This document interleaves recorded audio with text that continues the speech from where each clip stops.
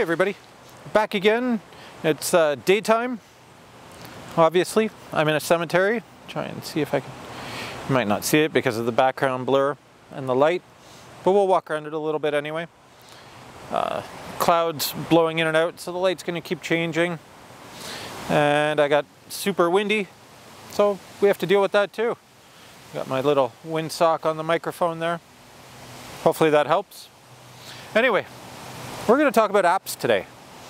Apps in general, as an investigative tool, do they work? Are they worth using?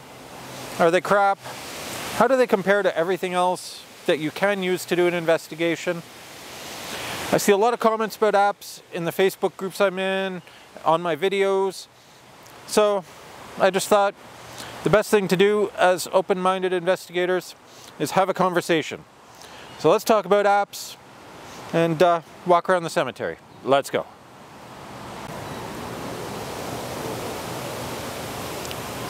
So apps, what are they? First off, they are software that you download into your phone that supposedly utilizes the sensors built into your phone to communicate with spirits. Much the same way they will manipulate radio frequencies using a spirit box. Well, a phone is basically a radio receiver. It receives a bunch of different radio waves, interprets them, and you can talk, you communicate with data. There's a lot of different things that a phone can do.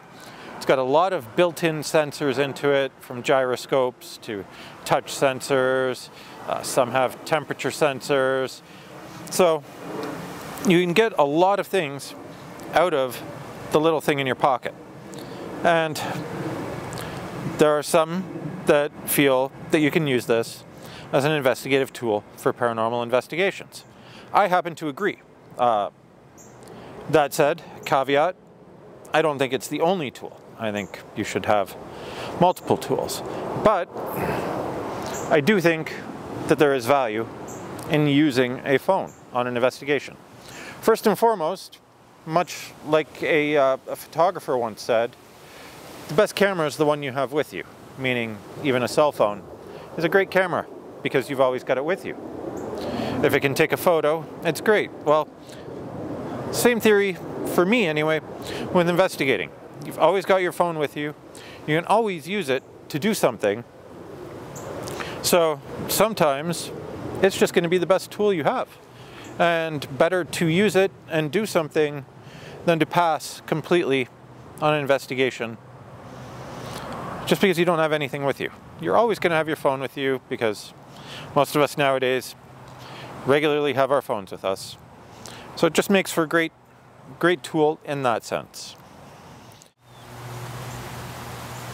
Now I think as investigators, we should be aiming to use as many tools as we can to try and get multiple pieces of evidence using multiple pieces of equipment. I don't think any one piece of equipment is a be-all and end-all piece of equipment. I personally love to get multiple responses, multiple similar or same responses on different pieces of equipment, and it doesn't happen all that often. In fact, very rarely.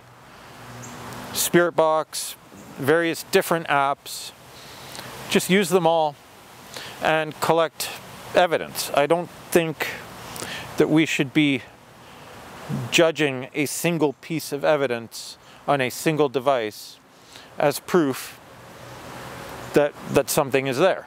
That's my take. Anyway, I think we should all, as investigators, be striving to gather multiple pieces of information on multiple pieces of equipment and get some matching up. So if we get, say we hear a name on a spirit box, well, it would be great to get the name on the apps as well. Multiple apps, ideally. But that said, a lot of apps have built-in word banks. They may not have the name you're looking for. The one exception to a built-in word bank is GhostTube Vox, and I think Necrometer as well. Don't use built-in word banks. And there are people That's gotten a little bright. Let's just darken that down just a touch. Sun's out now. So there are people who do not believe, wow, really bright. We'll stay under here. There are multiple people who believe that even those apps that don't have built-in word banks are just getting the data from somewhere else, and that's a valid argument. As investigators, we should be trying very hard to disprove what we get, just as much as we are trying to prove the existence of something and communicate with something. So we also have to be very careful to not just blindly believe a single piece of evidence from a single device as the be-all, end-all proof that we are looking for. I think too much of us get a little too excited about one thing, and we don't do enough to kind of confirm it. Anyway, let's keep walking around the cemetery. Now, for me, as someone who makes videos about doing paranormal things and paranormal research, the apps are great because they provide me with an additional camera angle. I can film through them, well, some of them anyway. And so strictly from a video making point of view, I like the fact that they do offer that sort of flexibility and that different perspective. I have personally got probably one of my single greatest pieces of evidence, and I'll try and remember to put a card up there. I know I'm bad for that. But I was actually recording through an app, and it wasn't the app itself that I got the evidence, but I got a voice saying hello. I don't know where the voice came from, and to this day I still can't figure it out, but it was actually while recording through an app. I can't explain it. I don't know. Is it paranormal? I don't know. Was it a glitch of some kind with something? I don't know. I refuse to definitively say it was something paranormal, but it was interesting, and I was happy to get it, and it was through an app. So, not going to discount apps, and I wish personally that people wouldn't be so quick to discount, because we can use them. But, and here's where we get into the but, there are developers out there who sell apps and who make certain claims. They are crap. I've tested them. You've probably watched the tests on my channel of some really, really bad apps. So they are out there. There are developers who are just trying to make a quick buck and preying on people who are trying to communicate with I got totally lost there. There are developers who are just trying to prey on people who are distraught and trying to communicate with loved ones who have passed. They are marketing apps to people with the promise that they will get immediate communications with their deceased loved ones, and I try and watch out for those. I do a lot of tests, and if I feel an app is that kind of app, I'm going to point it out. And you can watch any of the app tests on my channel. I've got a whole playlist dedicated to app tests where I just try them out and give you my honest thoughts on whether I think they're any good or not. Because there are a lot that are really bad. There are a lot that are just trying to take money from people. That's that. Now, I will say I've had conversations with a developer, and I will leave them unnamed to protect them. They are investigators. They are trying to do the same things we're doing, only they're developing their own tools, much the same way that people will modify their own radios and such. These people are developing software, writing software, and creating apps using the sensors in the phone. They are genuine investigators who want to know the truth, just like the rest of us. And they're curious. They have no ill intention. They're not just trying to make a quick buck, but they are developing this tool, and if they develop a tool that's useful, they do deserve to be paid for that as well. So there are some paid apps that are from developers who are also paranormal investigators, and they're trying to do the same thing we all are.